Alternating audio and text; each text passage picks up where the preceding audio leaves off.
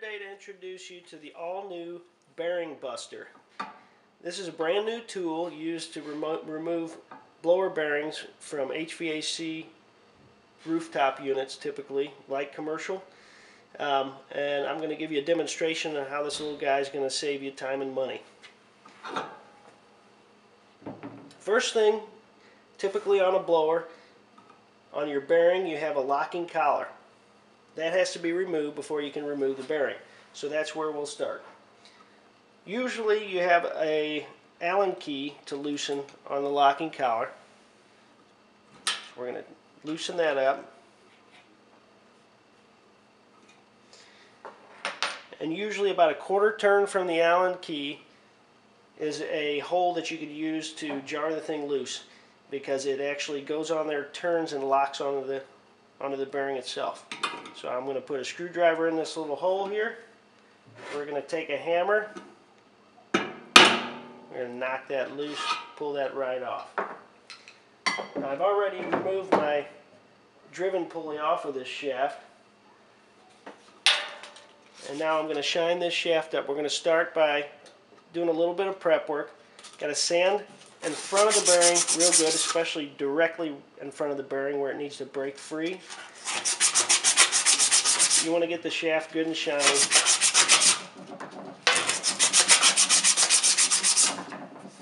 Now in this case, using the Bearing Buster, you're going to want to get a little bit of the debris off behind the bearing on the shaft. As you can see, it's pretty rusty. This is an old blower.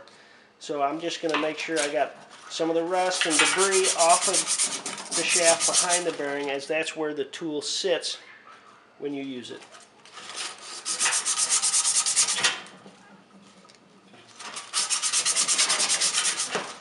And that's really about all you have to do back there. Now that I have the rust and debris off the shaft, I'm going to lubricate in front of and behind the bearing on the shaft, just with an all-purpose lubricant. And now's where we get to the typically hard part about removing a bearing. As you can see, there's really not much room back here to get. You'll never pull this bearing off of the shaft with your bare hands, and it is near impossible to get a tool back here to knock it off. The Bearing Buster goes right inside here and fits right on the shaft behind the bearing. It slides freely,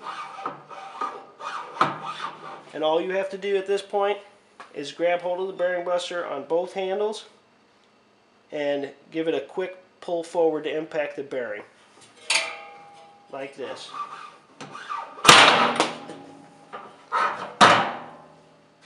The bearing is not only knocked off of its seat, but it's knocked onto the floor. I don't know if you've removed a lot of bearings out there, but I've had to resort to cutting torches, heating things up, trying to shrink metal down to get things to come apart. Ever since the Bearing Buster, I've not had to do that, not once. Only thing left to do here is to take the new bearing, put it in place,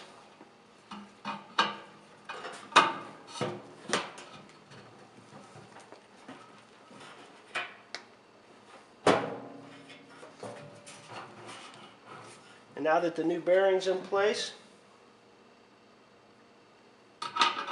we put our locking collar on. You turn it until it slides in, and then turn it till it gets snug.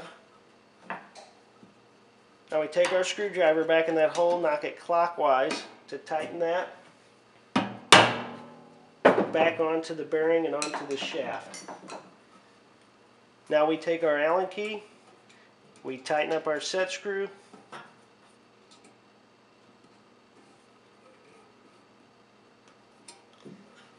and we are done. We have a brand new bearing in this 20-plus-year-old blower assembly in probably about 5 minutes. The Bearing Buster, again, here it is. Comes in 3 different sizes. It comes in 3/4 inch, 1 inch, and 1 1/4 inch, which is typically what you're going to run into in light commercial work. This thing's going to save you money, it's going to save you time, and this is something you have to have on your truck.